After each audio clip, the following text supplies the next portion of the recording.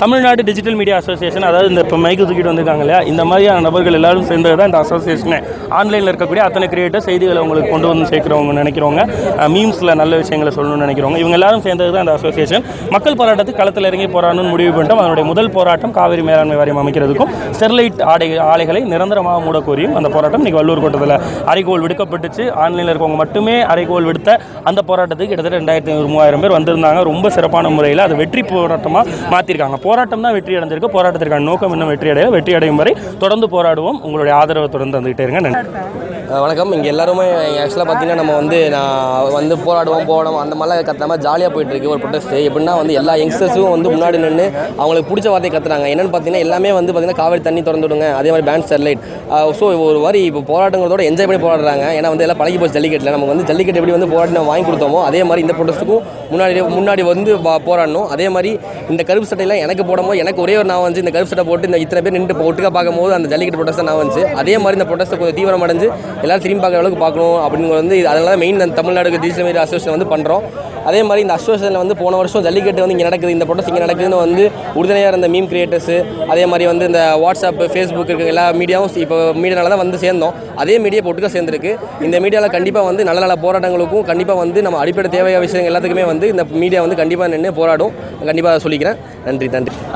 Cinema 720 நேயர்கள் அனைவருக்கும் வணக்கம். இன்றைக்கி ஒரு பெரிய போராட்டம் இளைஞர்கள்லாம் சேர்ந்து, முக்கியமாக சமூக வலைதளங்களில் எல்லா இளைஞர்களும் சேர்ந்த இந்த போராட்டம் எதற்காகனா, ஸ்டெர்லைட்ங்கிற ஒரு ஆலை அதை மூடணும், காவிரி மேலாண்மை வாரியம் அமைக்கணும்னு சொல்லி ஒவ்வொரு போராட்டமும் ஒவ்வொரு விதமாக நடக்குது.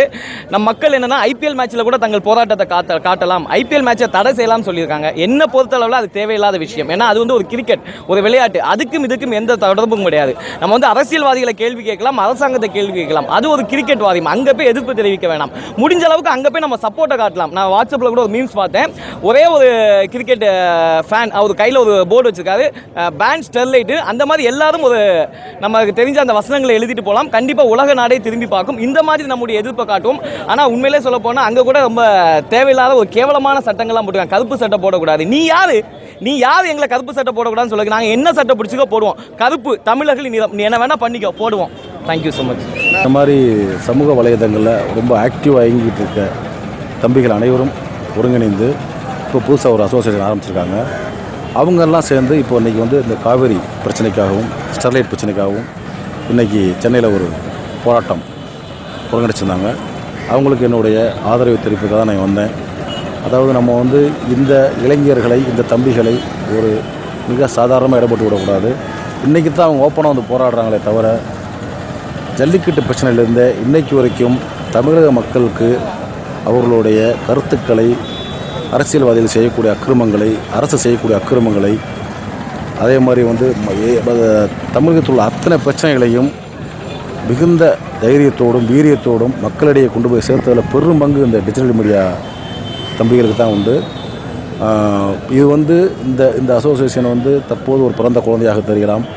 ஆனால் இன்னும் சில காலத்திலேயே இவன் மாபெரும் இளைஞனாக ஒரு போர்ப்படை தளபதியாக பல போர்க்களங்களை கண்டு அநியாயங்களை, அக்கிரமங்களை, தமிழக மக்களுடைய பிரச்சனைகளை எல்லாம் எதிர்த்து ஒரு மாவீரனாக நிற்பான்.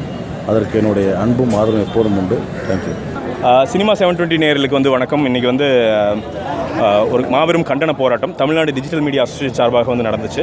நாங்கள் எல்லோரும் ஒரு 2 நாள் அரேஞ்ச் பண்ணப்பட்ட போராட்டம். சாதாரணமாக ஆரம்பிச்சது இன்றைக்கி இளைஞர் பங்கெடுப்போட ஒரு மிகப்பெரிய போராட்டமாக இன்றைக்கி மாறி இருக்குது. ஸ்டெர்லைட்டுக்கு எதிராகவும் இன்றைக்கி காவிரி மேலாண்மை வாரியம் அமைக்க கோரியும் இன்றைக்கி இந்த போராட்டங்கள் முன்னெடுக்கப்பட்டுச்சு. இது ஒரு ஆரம்ப புள்ளியாக பார்க்குறோம். ஏன்னா அரசியல் தாண்டி எந்த ஈகோவும் இல்லாமல் நாங்கள் இளைஞர்கள் இளைஞர்களுக்காண்டி மக்களுக்காண்டி போராடுறோம். கண்டிப்பாக இதில் சினிமா 720யும் பங்கேற்றது எங்களுக்கு பெரிய மகிழ்ச்சி. உங்கள் ஷோஸ் போலவே இதையும் இனி முன்னெடுக்கும் போராட்டங்களையும் ஆதரிக்குமாறு தாழ்மையுடன் வேண்டிக் கொள்கிறேன். சினிமா 720 நேயர்கள் சப்ஸ்கிரைபர்ஸ் இல்லை சப்ஸ்கிரைப் பண்ணாதவங்க தயவுசெய்து கீழே சப்ஸ்கிரைப் பண்ணுறதுக்கு அழுத்தி சப்ஸ்கிரைப் பண்ணுங்கள். தேங்க்யூ. இன்றைக்கி பார்த்தீங்கன்னா காவிரி பிரச்சனைக்காக இங்கே தமிழ்நாடு டிஜிட்டல் அசோசியேஷன் சார்பாக எல்லாருமே போராட்டம் பண்ணியிருக்காங்க. ஸோ நம்ம சினிமா 720 டீமாக கலந்துக்கிட்டோன்றதுல ஒரு பெரும் மகிழ்ச்சியாக இருக்குது. அது மட்டும் இல்லாமல் பார்த்தீங்கன்னா எந்த ஒரு போராட்டமாக இருந்தாலும் அதுக்கு முக்கியமாக இன்றைக்கி பார்த்தீங்கன்னா மீடியாஸ் காட்டுறாங்களோ இல்லையோ, டிஜிட்டல் மீடியாவில் இருக்க மீம்ஸ் கிரியேட்டர்ஸ் இருக்கட்டும், யூடியூப் நண்பர்களாக இருக்கட்டும், ஸோ இவங்க தான் எல்லாத்தையும் காட்டிட்டு இருக்காங்க. ஸோ இந்த விஷயத்தில் பார்த்தீங்கன்னா கண்டிப்பாக காவிரி மேனேஜ்மெண்ட் இந்த டிஜிட்டல் மீடியா அசோசியேஷன் வந்த பிறகும் கண்டிப்பாக வெற்றி அடைவாங்க அப்படின்றது எனக்கு மிகப்பெரிய நம்பிக்கையாக இருக்குது. நீங்களும் அதிகமாக வந்து இதுக்கு சப்போர்ட் பண்ணணும் அப்படின்னு நாங்கள் ஆசைப்படுறோம். ஏன்னா இன்றைக்கி ட்ரெண்டிங்கில் இருக்க ட்ரெண்டிங்கில் இருக்க ஒவ்வொரு வீடியோஸும் பார்த்திங்கன்னா ரொம்ப சில்லி மேட்டராக இருக்குது. ஸோ இனிமேல் யூடியூப்பில் ட்ரெண்டிங்காக இருக்கிறது பூரா காவேரி மேனேஜ்மெண்ட்டுக்காகவும் பேண்ட் ஸ்டெர்லைட்டுக்காகவும் மட்டும்தான் இருக்கணும் அப்படின்றது என்னோட வேண்டுகோளாக இருக்குது. ரொம்ப நன்றி.